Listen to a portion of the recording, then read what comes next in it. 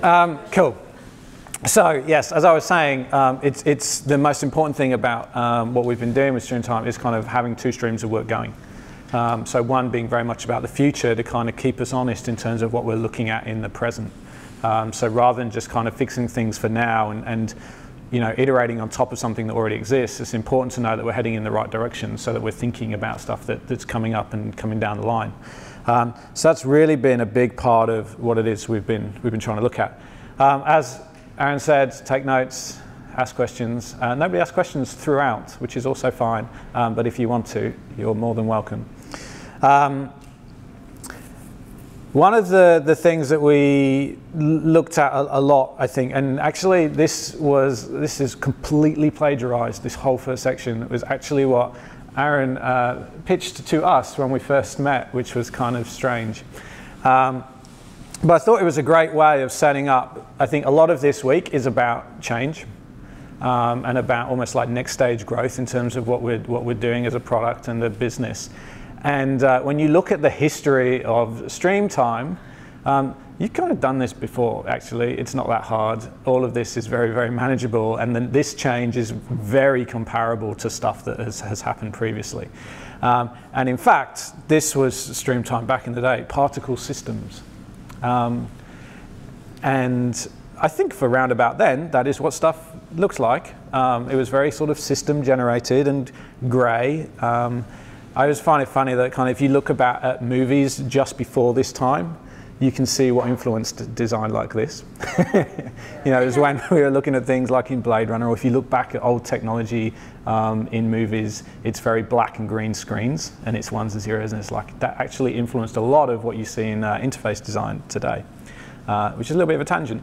But Streamtime, and not in fact Streamtime, but Streamline, used to come in a box.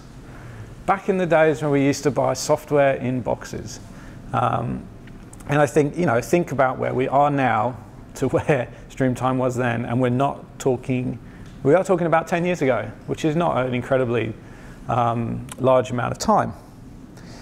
So it came in a box, a very beautifully designed box, and the ads were about this product that came in a box. And of course, we were called Streamline, not Streamtime. And Streamline obviously makes sense for making things more efficient and better in your business. We were talking about how these ads always looked quite a lot like Apple ads back at that time as well, I'm sure not coincidentally. And who knew that Streamline had a manual? Back then, we had a manual for our product. And it's not, you know, Zendesk. It's a book about Streamline. So Streamline became Streamtime. It was still in a box. But then this stuff happened. So devices, iPhone, Apple operating system, and Streamtime was pretty much the, you know, one of the darling companies that Apple would feature in their ads. And so, you know, that's a great kind of history to have and know that, you know, Apple thinks pretty highly of Streamtime. And so it was one of the, you know, when you only get to pick 6 apps to show in terms of iPhone in business, and Streamtime is one of them, this is it's a great place to be, something to be very, very proud of. And there was a lot of kind of design stuff happening back then as well. And yes, the word sexy was used to describe an interface, which, to be honest, at that time was probably quite sexy compared to even now some of the programs that you have to deal with, as Damien sort of referenced earlier. And I think that is, you know, we've talked about it once before already, but the bar is very low in this category. You know, the stuff that we have to use on a daily basis is terrible. Damien talked about Interbrand quite a bit, where I used to work as well, and you guys will probably be familiar with a program called BCC. We're looking at particle systems, BCC. You know, that's kind of what a lot of people are still using in their business. And they're not moving, they're not demanding anything better. So, moving on from there, timesheets is nothing new either. Like, these have been the enemy of our industry for many, many, many years. And We tried to fix it back then, and it's definitely better looking as it currently is now as well. But yet, it's the act of doing it. And it's the kind of the horror of having to go in at the end of the day or the end of the week, or being chased by someone to go and have to do your timesheets. When I was at RGA, I had a guy in my business who had not done his timesheets for 3 months. He was on a hit list in New York, and I got him to do his timesheets. That's probably the most amount of praise I ever got in that job. And it just shows you kind of how important that stuff is to some people, but certainly not to the guy that created all the cool stuff in our office. Another big change, moving away from the box, or kind of still slightly with the box, but moving away from annual subscriptions to monthly payment. That's a huge change. And that's a big it's a big jump to make in this industry at that time. And it's a big kind of sign of the times that is the way everything was going. And so you can't resist change. You can't sit back. The only way to resist change is to die. And so you can die and roll over and start again, or you can kind of constantly progress as you go. And you can change from hair to no hair, it would seem, as well.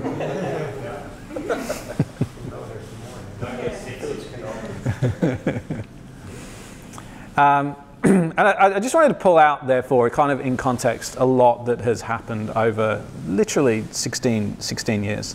So it started in 2006, a boxed product, stuff that you got sent or you had to pick up off the shelves. And to then get to, in 2008, one of the 8th fastest growing companies in New Zealand, abandoning kind of the boxed product, moving to a SaaS model. 2010, we're looking at $3 million in subscriptions. These are all kind of great, growth stories. Launched a web product in 2013. Again, another significant piece of change. Like, how do you support stuff that's on the web versus stuff that comes in a box? In a box, it's all kind of, at least you know what comes in the box. On the web, everything happens. You're suddenly open to lots of different operating systems, browsers, devices. Suddenly we've got a whole thing to kind of work on to support. And then, even if you think about kind of adapting to stuff that's been happening over time in terms of stopping print advertising, what companies are still reading these magazines? We know that often they're just especially in the industry press, who have been over here drowning because of things like Mumbrella. So just stuff that comes on the internet, just stuff that is an email newsletter, and actually the magazines are just for show when clients come into agencies' receptions. Is anyone really reading them? Certainly not the industry. So I thought that all of that was kind of a nice backdrop to go, yes, we're going to talk about some stuff that's changing this week, and yes, some of it might feel a little bit scary, but I think it's anything really compared to that journey that you guys have already been on. Hands up who's been here like more than 4 years. Yeah, so roughly half. Like you guys have been on some of these significant changes already. And I think that's kind of something that's good to think about. And for those that are newer, like, you've got people who have done this before, so you're able to kind of use them and learn from them. So what is happening right now? There are more project management software businesses than you can shake a stick at. This does not even scratch the surface. And so, it's nice to sort of sit in your own domain and go, you know what, we're in a pretty good place. We might be sort of top of the tree, or certainly in that top tier, and then suddenly anyone who can code, who gives a shit about project management, can make their own. And that can happen at any one point. The barriers to entry are tiny now. And the interesting thing that's happening here is the fragmentation of how people are coming into this, right? They're not necessarily trying to create entire big project management systems. There are a few. I cannot escape these guys. No matter what website or Facebook page I am on, Depulse is advertising at me. Probably because I spend a lot of time looking at project management software. But they are very, very aggressive. But then you look at things like Harvest, for example, who just, yes, okay, they've branched out a bit of it, but they're very, very, very focused on time. Trello, which is literally just focused on the ability to manage a project and the tasks from one individual and across making sure things get done. Slack, just communication within teams. So all of this is happening not just in the project management industry. You can see this happening in the financial services industry. Everything from kind of microloans to peer-to-peer loans to the way that you set up a savings account. They're all kind of taking nips out of the banking industry and the big banks. And the same is happening in this industry as well. You've got to-do lists, clear any to-doist. You only got to look at productivity apps in the App Store and you will see hundreds of thousands. There are a lot of them, some better than others. But it just shows you that actually the choice for people is pretty good nowadays.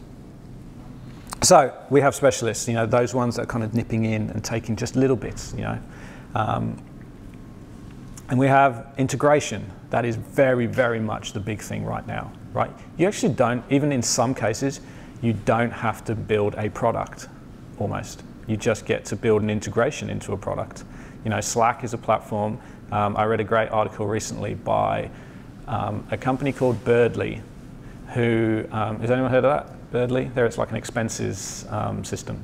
So what their learning was that they could get maybe 3 out of 10 people to download this app in a team, but the point was that unless the rest of the team downloaded the app, it wouldn't work. So they were trying to kind of force behavior.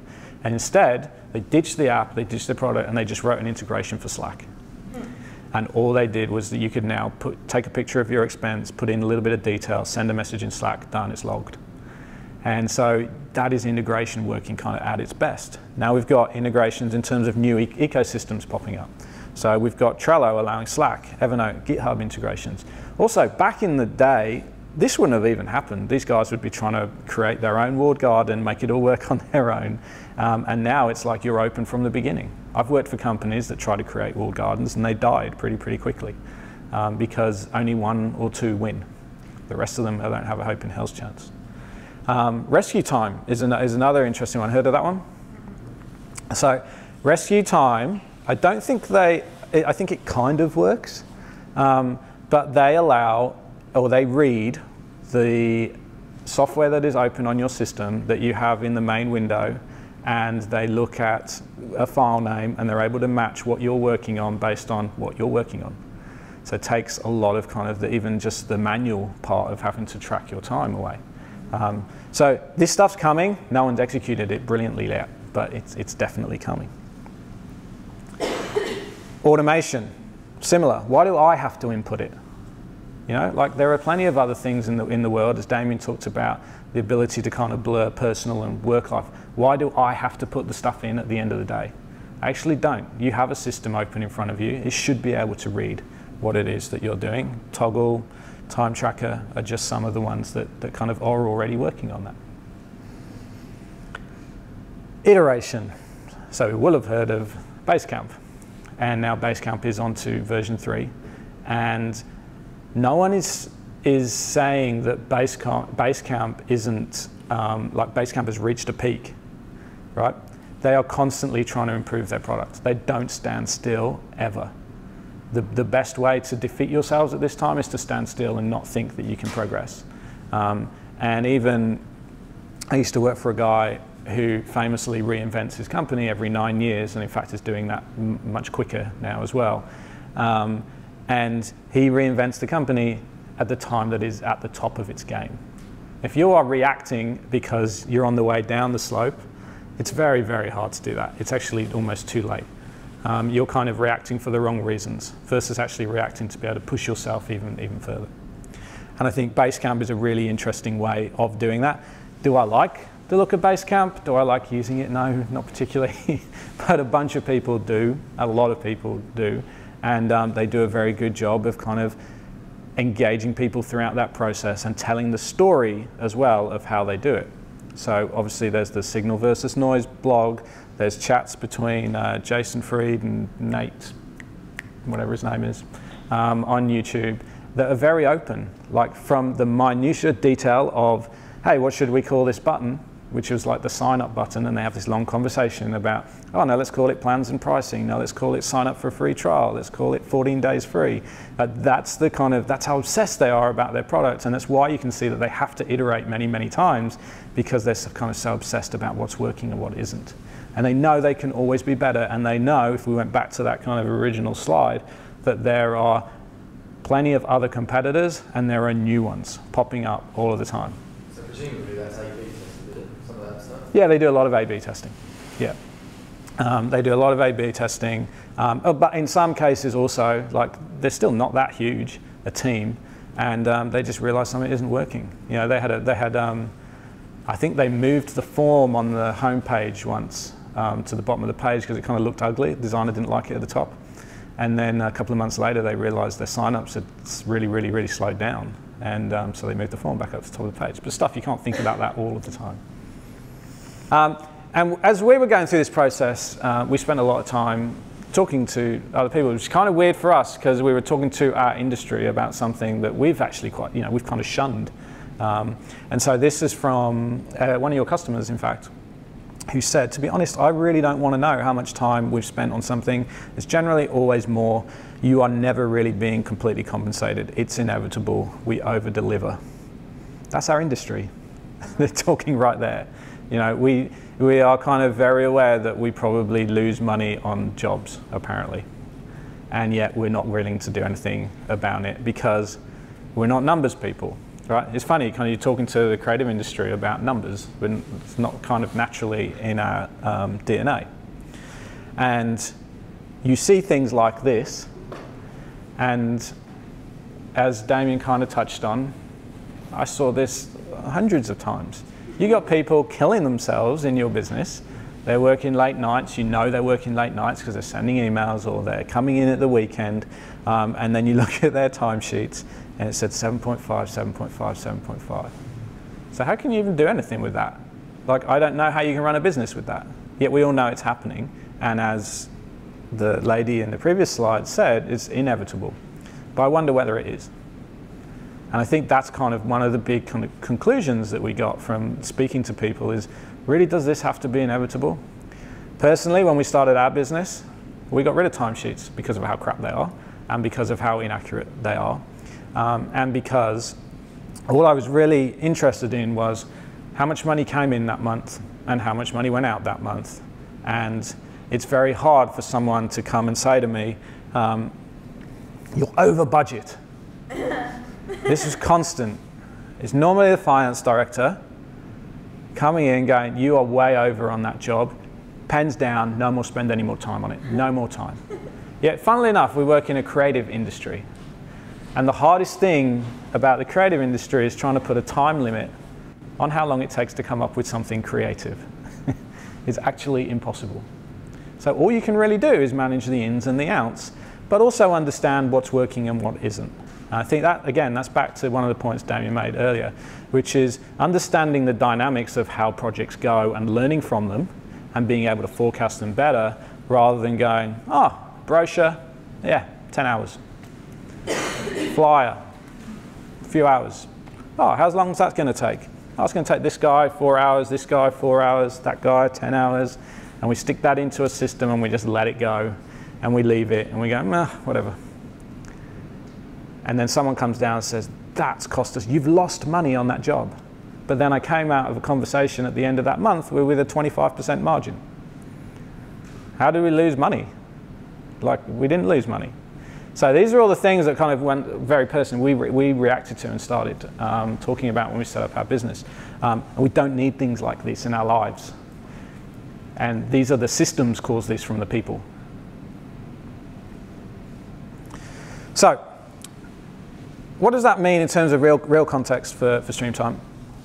Web usage, unsurprisingly, people are running away from the box. It's on the rise. It's much easier to do stuff on a device or on multiple devices than it is on the computer that you are chained to at your desk. We are becoming slightly less sought after. This is visitors to streamtime.net. There's a lot of competition out there. It's pretty tough. And unsurprisingly, like, that dip really isn't too bad considering the number of competitors. But it shows you something, right? It shows you that actually maybe we need to change something. So, inspired by the rather large array of quotes that are around us on your bags and in your books and on the walls, every success story is a tale of constant adaptation, revision and change. A company that stands still will soon be forgotten. So I think if you haven't taken that out so far, there's like the concluding part. And I'm going to very, very quickly talk about an industry that you're probably all very familiar with, and that I used to work in as well, which is print media.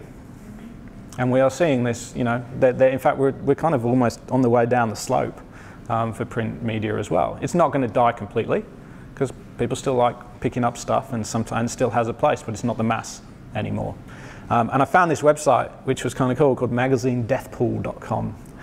And it introduces you as, here is where the Reaper keeps its collection of magazines whom it has taken to the other side. Some of them were great ideas that didn't get enough ads. Some of them were great ideas that nobody bought on the newsstand. Some of them were just bad ideas in the first place and deserved an express ticket right onto the Reaper's boat. Perhaps you'll remember some of these magazines that have gone to a better place. It's a really basic website. You just scroll through. It's like hot or not for magazines. But it's interesting because you can tell a very interesting story about what's happened here, right? And a lot of people kind of looked at the death of print media and magazines as really the biggest thing that was causing that was advertisers. And advertisers were flocking because they realized something that the magazines didn't, which was people weren't reading. And so when you become so focused on the wrong part of your audience, you see that you start putting out a worse product, right? And you start, what's the best way to make that up? Put more ad pages in. No, the advertisers are going, put more ad pages in. So I've worked on magazines that are like 50 to 60% advertising. Is that a good reading experience? No, not particularly. And also, as you're scrabbling around, you're getting really shitty ads. So they're not even good ads to put into the magazines. And so we've seen declines, we've seen circulation declines as a result, and the whole thing has kind of worked against itself. Plus, we just know that devices are much more of a common case now than these things. So this is kind of sad, but at the same time, reality, that we're going to spend more of time on our phone.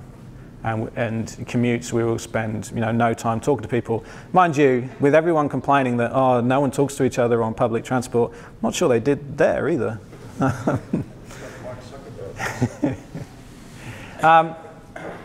And so we're now at the case where the most important thing is the end user. And you hear a lot of stuff about design thinking, about user-centered design, about human-centered design, and it's because actually the end user does matter. And we are in a position now where not everything is run by the person that purchases the product or the software. We're actually run by the person that uses it. And that's so much more important. So we don't get rage like this. It also means that end users need stuff to be a little bit more fun. So does anyone use MailChimp? Yeah. So this is just part of it. Yes, they're kind of fun little animations, but they capture such awesome insights. You're about to send an email to 100,000, 500,000, 1 million people for some companies, and it's like, is everything correct? Am I going to need to recall this, and it's going to be really embarrassing? Exactly, you're literally sweating over the button. And it's such a great insight into how people use that software, and it's brought to life in just the right tone at just the right moment. Same for high fives. It's in the queue, great. Phew, everything's good. Off we go. Slack. So we did mention it a little bit earlier, but I found Slack just a great story. Interestingly, our company was against Slack to begin with. They did not want another piece of software. I have a little bit of a software fetish, and I'm constantly trying new things. Not everybody appreciated that within our business. And we could not understand, why would we use Slack? Oh, well, you can send messages to each other. I got email. It's like, email was fine. But actually, we hardly use email now. And so it's kind of to your point earlier as well about, why do people change? People will just change, and it just takes some people longer than others. Damien was against Slack. But great story behind Slack, which we won't go into too much detail, but just a kind of a little bit of some of the insights I think that make it relevant for this. And Slack wasn't even they weren't trying to build a billion-dollar communication tool. They were trying to build a video game, and they built a communication tool to be able to kind of help them do that and communicate better. So then, obviously, as they get to the point where they realize their communication tool is better than the game that they built, they come to realize stuff like this. So most enterprise software looks like a cheap 70s prom suit, muted blues and greys everywhere. So starting with the logo, we made Slack look like a confetti cannon had gone off. Electric blue, yellows, purples, and greens all over. We gave it the color scheme of a video game, not an enterprise collaboration product. And you all use Slack. And so there's such a more exciting way of thinking, because they built software for them, right? They didn't start with we have to sell this to big corporates and we have to get IT managers and procurement across the line, and so it's got to look like they would be happy with it. In fact, they don't even use IT or procurement. It's not even an equation in most of Slack's customers. People went and did it themselves, and you got small teams. It's end user first, it's bottom up. It's not great big corporations signing leases or subscriptions to software. It's actually just the people who want to use it in their team and try that out. That's where we are now. We're not in the kind of big, hey, I need to sell you my box. Sounds strange. So we know the story behind Slack. We know the phenomenal growth that they had from just realizing some of those dynamics that were happening as well, right?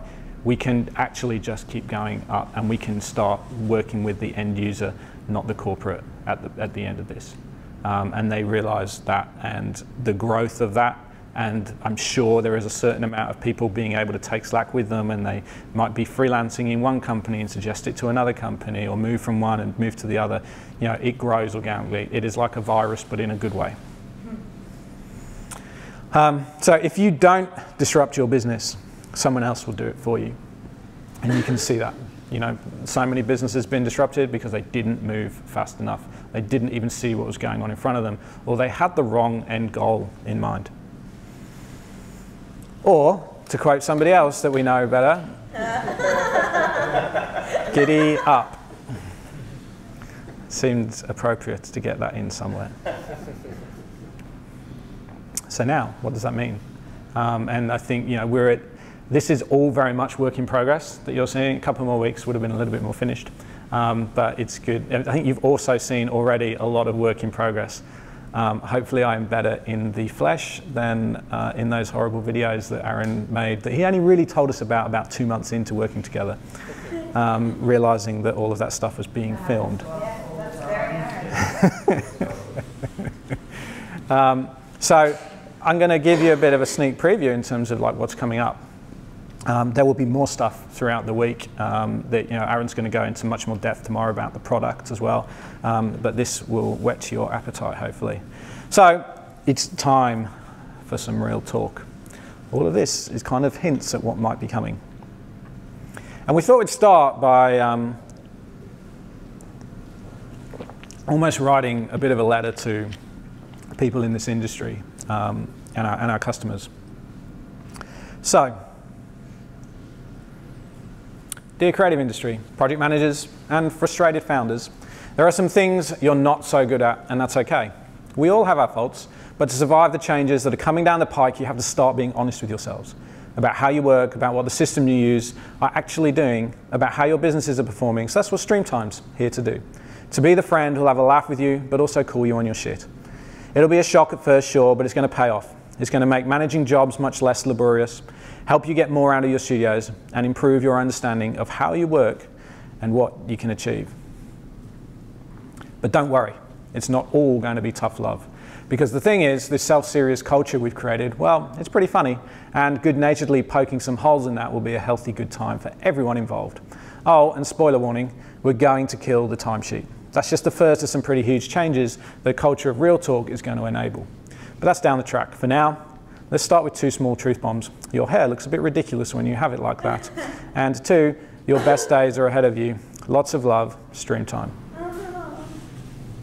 I wasn't expecting that. We should tell Matt that he got a small, I'm not sure how to describe it. I'll work on Probably happen again. You will meet Matt tomorrow. You can give that to him. Welcome to Streamtime. So there is a new Streamtime coming where the death of timesheets is just the beginning. And really what we're trying to do is kind of evoke the fact that you don't have to create separate communications when you have such a good looking product. You can actually combine the two much better. So we are trying to create a much more human approach to creating tools for, unsurprisingly, humans. But who was that guy? I think Aaron did send us a video that inspired that picture. With a bike. And we did not reply to it. We didn't reply to it. We did have a long chat about it, but I don't think we replied to it. And so there is a kind of a big part, I think, as we've been working on this and understanding what kind of makes Streamtime different and special. And there's a lot of crazy ideas that come out of that guy at the back in the towel. And so we thought maybe there's a way to this kind of product to be able to humanize it as well would be really good with a character. And so I'm kind of showing you some initial workings that we did to start, as we started to explore, like, who is this guy? What is this character? What's his role? We have, maybe we'll just share it with you actually. There's a character guide to some of the work that we've been doing, which is one of the best pieces of work I think I've ever seen that Matt did in terms of explaining all of the aspects of this character and what it means and what it does. And a guy on our team called Ben started playing around with, what does this character do? Like, what does he look like? How does he express himself? What sort of form should he take? We sort of, in our conversations found out a lot in terms of the obsession with pop culture, for example, in terms of like, does he run around with a samurai sword and a toga, for want of a better word? And then it was like, how do we find things? It's a good job that wasn't the one that got up. But then I think I watched another video, which was the farmers market thing that was in the big cooking competition that you all had. I've seen, I think, most of your cooking videos. And it was like, what can make this character a little bit more unique? And obviously there was a flat cap. And then this weird alcoholic red nose, which may only appear by midnight this Friday, sort of emerged as well. And we started using that and it didn't feel quite right. And one of the big things as we went through that was, this is not a big character, right? The most important thing here is the product. And that's the thing that we want to be able to kind of focus on, but this character does have a role. And actually the role of the character is to kind of be able to point stuff out and for show, be useful and to make observations and to kind of have this sort of wit that, hey, we've been doing this for a long time, we can probably help you out with what's going on here in your business and in our product. And so Ben started experimenting with this kind of the way that we can almost simplify the character to the point where you can still just about get the expression and the feeling, but without going over the top in terms of too many features. And then when he's this small, like how can you still kind of show that something's going on? Well, actually you've got to do a lot more with the limbs. And so by having these kind of weird, bendy, longer limbs, you exaggerate the expressions of the character at a very small size, which is what we wanted to achieve. We wanted to keep it very, very, very small. And so, he can do everything from slaving over the computer to meditation to running and catching his cap. And we've obsessed so much that there is a whole Slack conversation dedicated to the angle of this knee and whether it should be perpendicular or whether it should be a little bit more exaggerated. A lot of thoughts gone into this.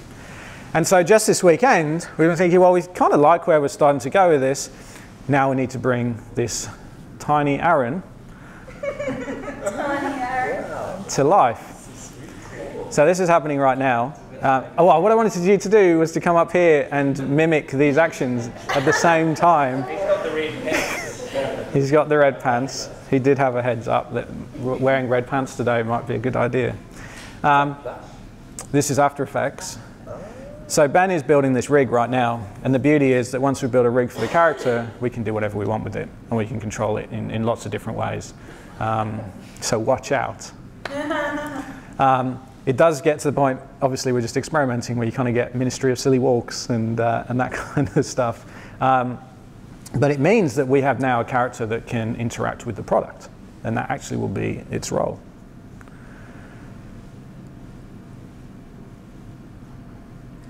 So he gets to move across the screen. And that's not even good, that's me doing that. But he can be really helpful within Streamtime. So you can see that we're actually, one of the other pieces of work we're doing at the moment is streamtime.net. And how do we kind of sell the product? And it's really important that we sell it in a very entertaining and engaging way.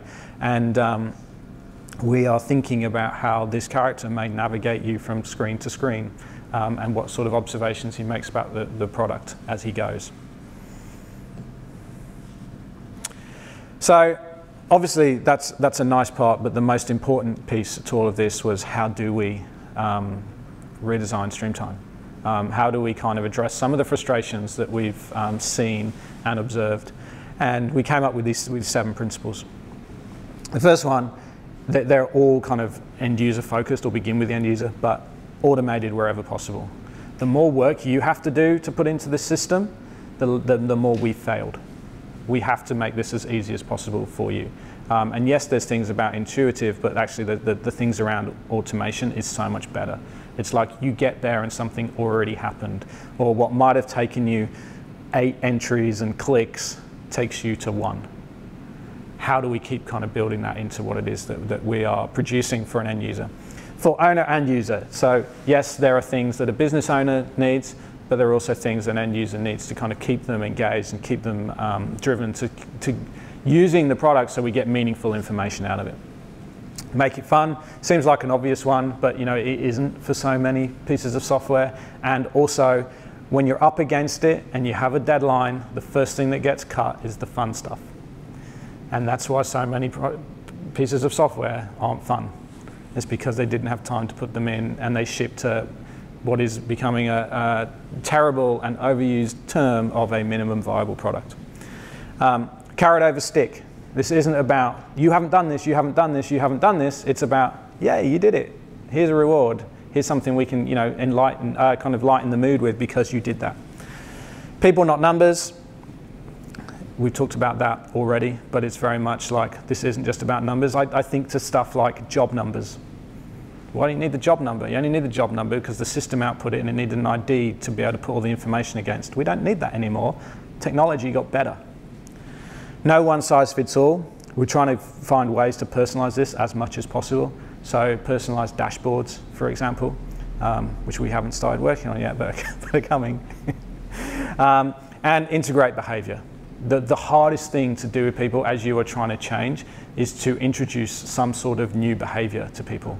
And because it's change and it's, I've got to learn how to do something differently. Great if we can relate it to something that you already do. So that's driven a lot of the thinking. So we went back to this thought that we'd written up on the wall. Timesheets are the devil. We need to fix them quickly. They're inaccurate, demotivating, and more care is given to their output than their input. It's a vicious cycle. You have to get really angry about this stuff to do something quite dramatic about it, and dramatically different. So we said, no more timesheets. Let's replace them. We need something much, much better. And so what we have now is to-do lists. So what we worked out was that people do have to-do lists, right? In a number of different ways. Some people have apps on their phone, some people just write a little to-do list. Even one agency that we interviewed through this process, they actually designed and printed out paper timesheets for everyone to record things that they were doing, and then someone else had to enter them manually into a system. That's how much they hated using the system. But here we thought, well, actually it'd be much better to just create a to-do list that people can use. Oh, and by the way, once you've done something, it logs time. You didn't have to do anything. So you don't have to go into your timesheet, you just have to do your to-do list. And we can bring some fun elements to it, like Tiny Aaron sat on the to-do going, hey, relax, it's Monday, not doomsday. And this button, which you will see more of tomorrow, I think, yes, it exists, which is that can populate everything for you, right? Don't come in and create lots of to-dos because that sounds pretty daunting. Everything's already in the system. We can just do it for you. That's okay. So there's magic buttons within the new product. And so the whole idea of that to do is that this is people, not numbers, right? This isn't you entering numbers for the system. This is actually you using a to-do list for yourself. And the bonus and the payoff is that we take that information and we can use it to help you understand how projects are going. So you will have seen the agenda already, which was excellently created in this new product feature. But you'll get to see more of this tomorrow, I think, when Aaron takes you through the product. But to be able to kind of add items in and drop them down to done and press tick buttons to say, you know what, yeah, that's everything I did yesterday. I don't need to do anything more. I don't need to add anything else in. I can just tick that, it's all done. No one mentioned the words timesheet. And we can have fun at the end of the week when everything is done. Then we've looked at how can we make some of there are pages where you do need a lot of information. And there is a reality of a job management page based on the kind of existing product and being able to design a new version on top of it. But we've introduced some things that we think can make this even better. So, for example, this, which won't necessarily look like that, but having some sort of project management overview statement which is dynamically generated for you to be able to go, hey, this project is doing fine. You are 50% of the way through the project. You look like you will finish on time, but Joe Roker just spent 80 hours in 1 week on this project. That's a nice flag to get, to be able to understand that you shouldn't be doing 80 hours in a week, for example. The system can tell you this stuff. We have all this information. The beauty of it as well is that you could maybe pick up that kind of paragraph and send it to your boss to get them off your back and say, hey, this is how the project's going, everything's good. We can make it easy to add team members, so there's kind of design and aesthetic updates as you go through this, encouraging photos, encouraging names, not numbers, and then being able to, you remember the it's time for real talk slide at the beginning with all the colors? We're looking at how we might be able to introduce those colors as you just roll over and kind of get this sort of piano-y effect down. Yes, that'll look pretty cool, like a rainbow. More excitement. That's good. So there will also be a new way of talking, but I'm not going to take you all through that now. You have a very entertaining session with Matt tomorrow on how to write stories, how to write better in general, and how to kind of write and talk in the way of the new Streamtime. Matt practiced on our whole agency on Friday, and it was pretty cool. You will hear about ninjas, action films, Breaking Bad, comics, and that, sorry, no Power Rangers. No Power Rangers. He keeps that very separate in his life. Yes. Lots of liquid smoothies. Lots of, yes, puddle water. So there'll be a new way of talking, that is coming. And there will also be a new way of working, which we'll talk about, I think, on Thursday. But that will be more of a kind of a fluid session of how you respond to stuff like this and what you get over the next few days, because we want to be able to go and work with you guys into what do you think you now need to do in your day jobs to be able to adapt to this new world. You know, we've painted the future, we've painted what's happening right now. What does that mean for what you do day to day? So, take aim. We are going to have a crack at the competition and knock them down. Excuse my keynote skills. I could not get that thing to shoot. Had I had Ben at midnight last night, that thing would be shooting, and these things would be moving. But I think it's a great opportunity. You guys are in a great spot. You're clearly a great team, and the fact that everyone is here to be able to talk about this stuff this week is pretty exciting. And you're going to see other exciting stuff, but I would encourage you to think about what it all means. And so that this week isn't just awesome, we got everyone together in Sydney, and for some of you got a great holiday out of it as well. But it's actually, we've got a chance here to do something pretty special, right? You know, there's people who didn't even try and make a $1 billion company, made a $1 billion company. You've got a great opportunity here to change some stuff up and to kind of support it and to be able to bring it to life. So, good luck with all of that.